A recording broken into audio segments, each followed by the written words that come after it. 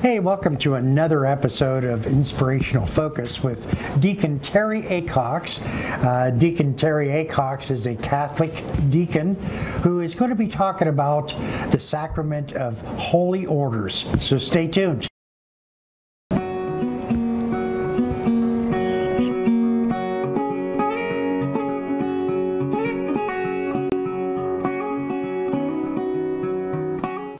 Hey, welcome to another episode of Inspirational Focus with Deacon Terry Acox.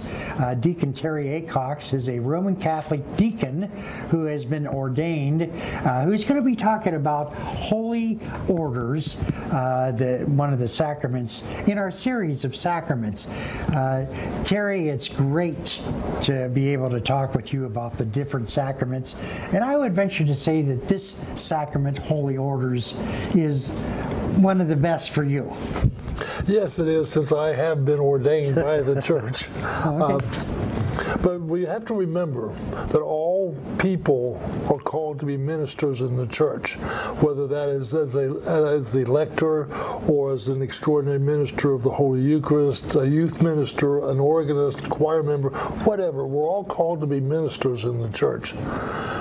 But others of us are called to religious life, like brothers, nuns, monks.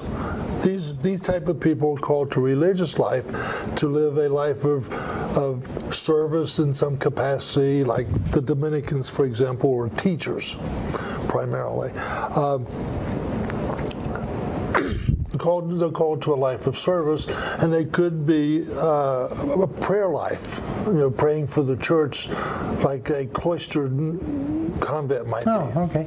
But one of the things that I noticed you were showing me earlier is that there is a hierarchy of different kinds of clergy. Yes, there are three levels of hierarchy within the Catholic Church. The first level is the deacon. Okay. Permanent deacons, or in some cases, some people refer to also as a transitional deacon.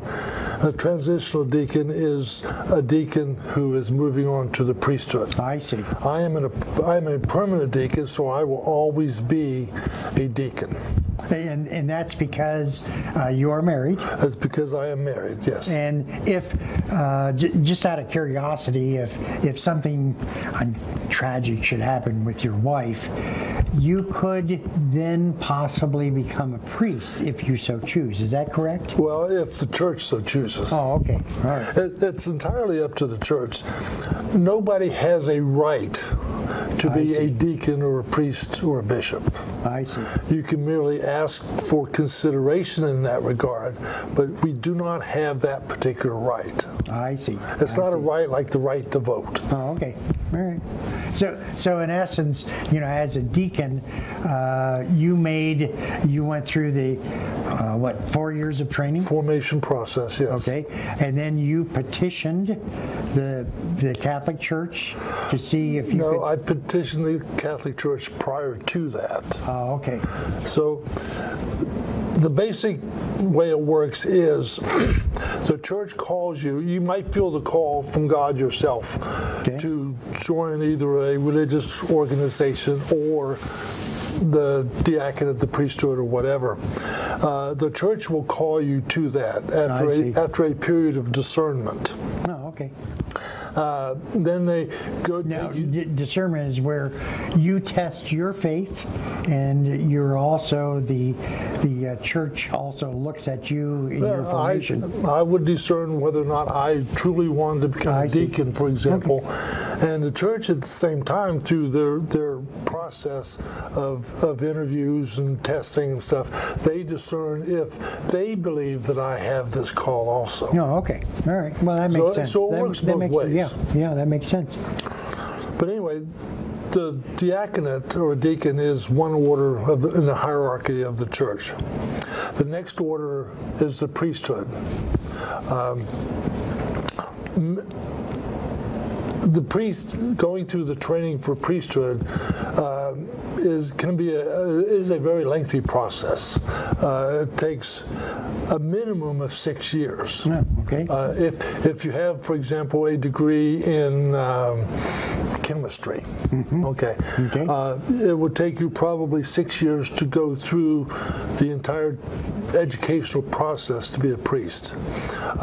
There'd be 2 years of theology and philosophy just to get you basically caught up. I see. To where another individual who was already discerning for the priesthood might have attended a college, say Notre Dame, gotten a degree in religious philosophy or something of that nature. I see. And I know that we have some seminaries like the Pontifical College Josephinum in Worthington that has both a 4-year college and a 4-year theology. Yes. So that it's conceivable an individual can start as a freshman in college, then it would take him 8 years. 8 years, yes. Okay. All right, well, that makes sense. All right. Then, all the while until you're actually ordained, from even if you started as a freshman in college, you're discerning yourself for the priesthood. It takes, like I said, a minimum of 6, sometimes as many as 8 years, or it could take longer. I see. Now, I've known some seminarians who have actually left college, their educational training for a period of time, to work in certain organizations to help them discern if they want to continue with the priesthood, and then they would go back to the educational process. I would imagine it's a lifelong commitment. It is. And it's not something that you wake up one morning going, hey, I'm going to be a priest, and then that evening... No, it's not like that at all. But anyway, that's the priesthood. Then the final order, the hierarchy, is the bishop. Oh, okay. And you have to be a priest before you can be a bishop. I see. So, and that's I don't know what the process is that the church uses to select one person for a bishop.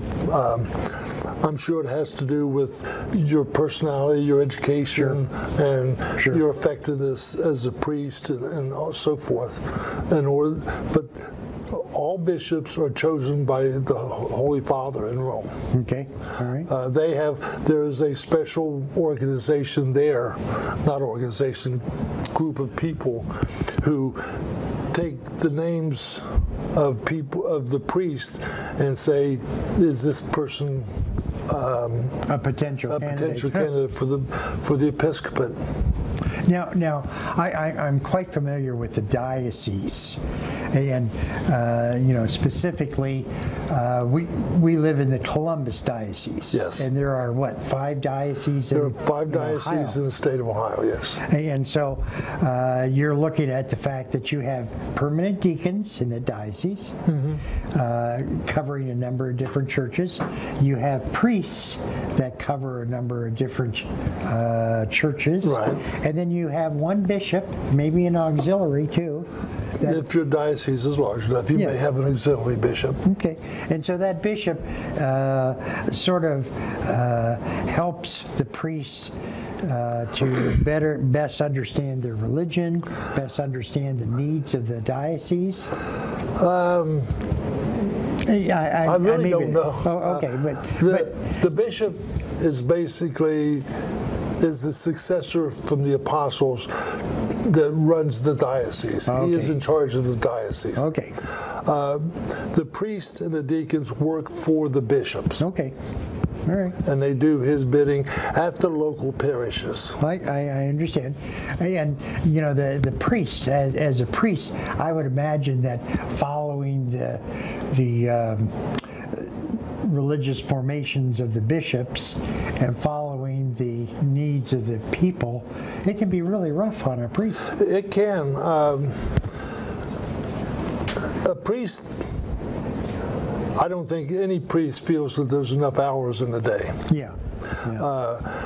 They may go to bed 11, 12 o'clock one night, get a call at 2 o'clock in the morning. Somebody's had a heart attack and they need to be anointed. And this happens to be a Saturday night, so they have to get up and go to Mass Sunday morning. Sure. Do Mass Sunday morning. So I think a lot of priests feel that there's not really enough hours in the day. You know, I have a friend that's a priest, and one day we were talking, and he had indicated that the one thing that he envied my wife and I was the fact that priests always went home to an empty house. And that I was fortunate in the fact that I had somebody to love. Mm-hmm. And that when I would go home, there would be somebody to love me. Well, that is an important part of married life, and it's also an important part of a priestly life. The priest, if you will, is the head of his household. His household happens to be the parish that he serves. So he actually has all these children, if you will, that need him as their religious leader, their spiritual leader. I see.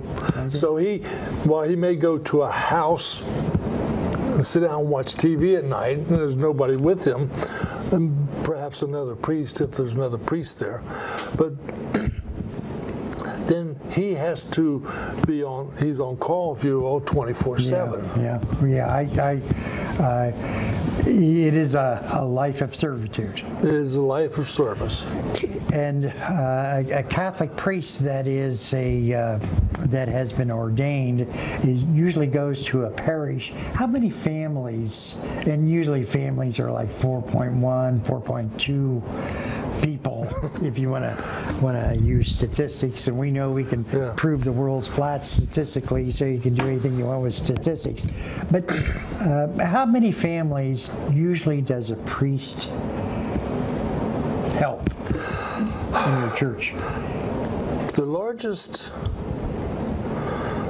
parish in the Diocese of Columbus is St. Paul's Parish. I believe it's St. Paul's Parish in Westerville. I think there's somewhere on the order of 1,500, 1,600 families in that parish. Holy cow. And there are, as far as I can recall, I think there's 2, maybe 3 priests. Oh, wow. That's a lot of families that have spiritual needs. Now, on the other side of that, the parish can be as small as maybe a couple of hundred families. For example, there's only one parish in Pike County. Several counties have only one church, one Catholic church in the county, and they can be very small parishes. Well, one of the things that I noticed in Scioto County when we moved down, I grew up in a county that only had one church, and I was surprised to see moving down to Scioto County 7 churches. And I know that you minister to 6 of those? I minister all 7 of them. All 7 of them? On a rotational basis. Yeah. But wow. But a lot of that has to do with years past, prior to the Diocese of Columbus being formed. For example, on the west side of the county, there's 3 very small parishes. They were originally part of Cincinnati. Part of the Cincinnati Diocese. That's what I understand. And they had an order of priests that served those particular parishes.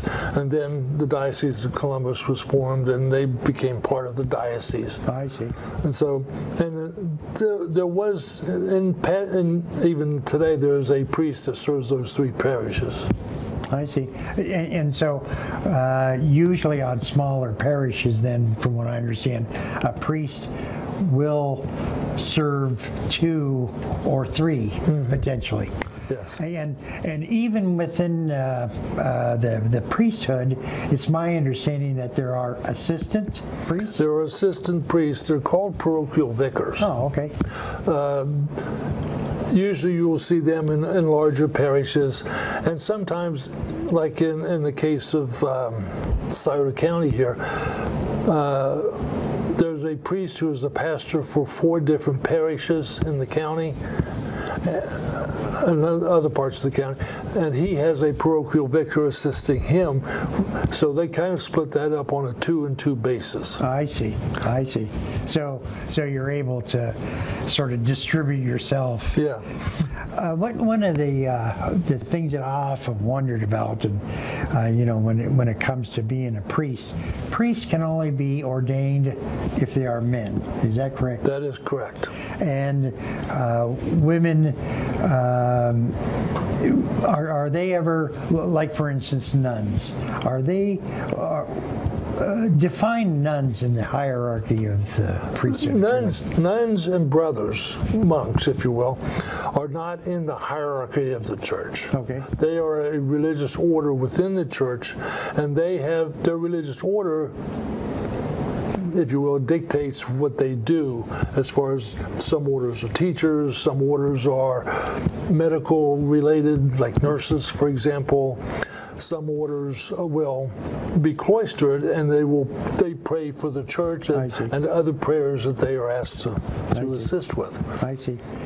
And so they are considered religious. They are considered religious. Okay. And now, as far as women becoming priests, there was Pope Paul VI put out a letter several years ago, in the 1976 or 77, something like that, in which he said, the church has no authority to ordain women as priests. And he went into a very lengthy discussion on why this was. For example, it goes all the way back to God being referred to as Father. I see. Father is the leader of the family, the protector of the family. Now, there is a place in the church for women. There have been a couple women, St. Teresa of Avila, and I can't think of another one, but they are doctors of the church. They have written documents of such faith that they are considered that way. Right. On the same as St. Thomas Aquinas or St. Ignatius. They're doctors of the church. I see. So there is a purpose, there's a role for women to fulfill in the church. But if you look, who do you think is in heaven is the second most powerful person in heaven? I would say Jesus. Well, person, a human person. Oh, okay. I'm sorry, a human person. Oh, okay. Mary. The Blessed Virgin Mary. Right. Here we have the example of a woman who is the most perfect person on earth. Okay. She was born without sin. Okay. All right. She never sinned in her life. Okay. She was never tempted to sin. Okay. And Jesus did not include her in the priesthood. He felt that he chose 12 apostles, 12 men to be the beginning of the priesthood, and from them they were the original bishops, if you will, and from them the bishops have followed him. Okay, all right. So since Christ established the priesthood, if you want to call it yes, since all of the different apostles or bishops, if you want to call it that, went to various different lands to spread the word, I'm assuming that they felt they needed a one guiding person to help all of those bishops, and that was the Pope. Yes. And that was St. Peter. The original Pope was St. Peter. Okay. Jesus, and then the Scripture supports this, because Jesus tells us that he gives St. Peter the keys to the kingdom. Okay. And also to St. Peter and the other apostles, he says that I give to you the power to hold sins, bind sins to people, or to loose the sins from the people. He gives these people the responsibility and the authority to forgive sins. Okay. And this comes from Christ himself. Well, now that you brought that up, we're talking about the 7 sacraments, and a priest, it's my understanding, can administer all 7 of those sacraments. No. A priest cannot ordain people. Oh, okay. All right. The ordinary minister of ordination, either both deacons and priests, is the bishop. Oh, okay. All right. All right. So that is the one sacrament that is reserved for the bishop. Okay.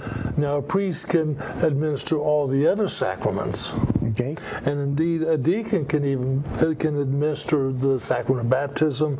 He can witness marriages, and that's it as far as the sacraments are concerned. I see. So but the ordination of bishops and priests is retained by the bishop. Okay. All right. Well, I guess that makes sense. Oh, yeah. Also, confirmation is normally retained for the bishop, but the bishop does have the authority to delegate it.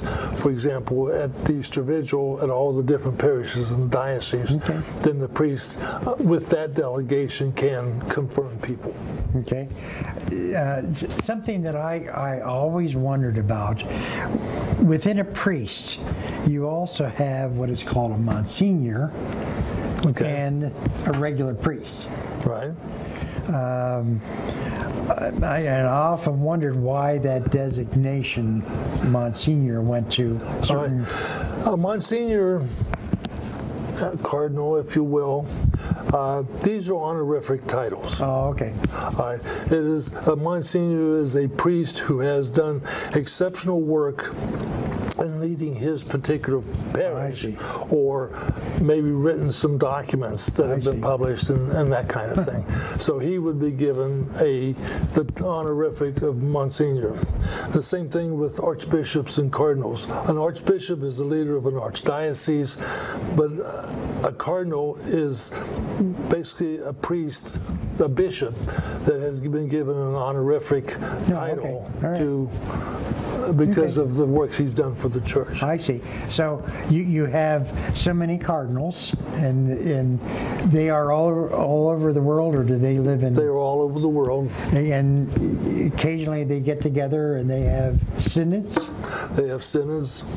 And also, if there happens to be a passing of a pope, they are there to elect a pope. They come together to elect the next pope upon either in the case of Pope Benedict XVI, his resignation, or in the case of all the other popes, in the case of their death, then the cardinals will come together and elect the next pope.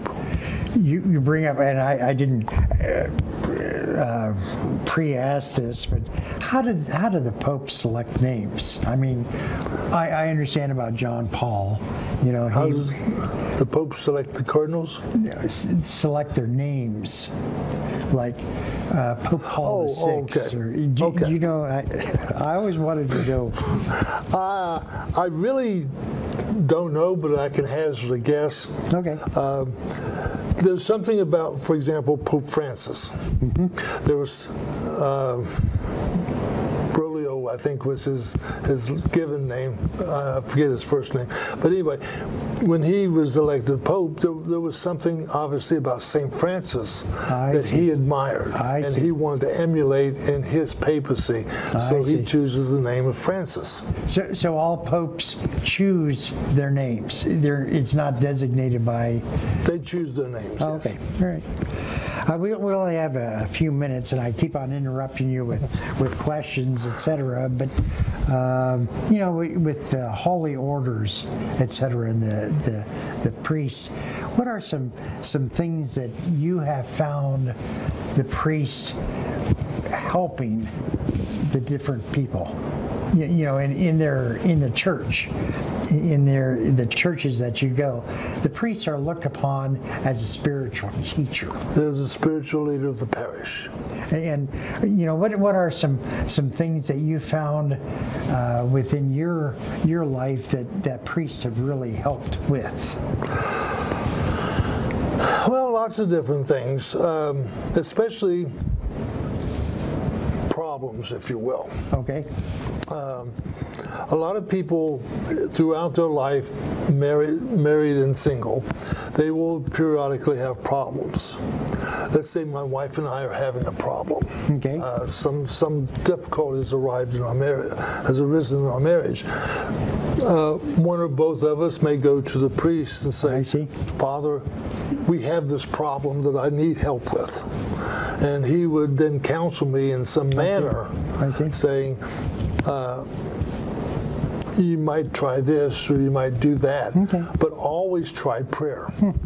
Prayer is the one thing that is common with basically everything that we can do, that we can never pray enough to help us with our good times and bad times. Sure, and I would imagine, one of the most tragic things is death of a child, a spouse, a father, things of that nature. And in cases like that, then obviously the priest can be a tremendous help. Yeah, and giving them solace and I would also imagine in the sacrament of reconciliation, they help heal some of the hurts that individual. Yes. Whenever we sin, regardless of whether it's a venial sin or a mortal sin, we separate ourselves from God. I see. And in the sacrament of reconciliation, that brings us back to and heals that relationship that we have with God. Yeah. And once we have that healing, it also makes us a better person. Yes. Yeah. Because we are told in the sacrament of reconciliation that by the priest, that he is by the authority given to him by the church, which the church was established by Jesus Christ, then he has the authority from Jesus Christ to forgive sins. I see. Okay. And human beings being what they are, we always want to hear that we have been forgiven. Yeah. That goes a long way in our own psyche as to whether or not that heals us in a way. For example, if I should say to you, I've done something to you, and So you're the one that let the air out of my tires. And I go off in a corner someplace and I say, Patrick, please forgive me. What good does that do? That's true. Yeah, that makes sense. We're talking with Deacon Terry Acox. Terry Acox is a permanent deacon, Roman Catholic Church in Scioto County, in which he covers 7 counties. He has been a deacon for how many years? 6 years. 6 years. And he continues to serve the spiritual needs of those individuals in those different churches. I want to thank everyone for viewing and listening. Terry, it's always a pleasure being able to talk with you. It is a pleasure being here. So until next time, thank you for viewing and listening.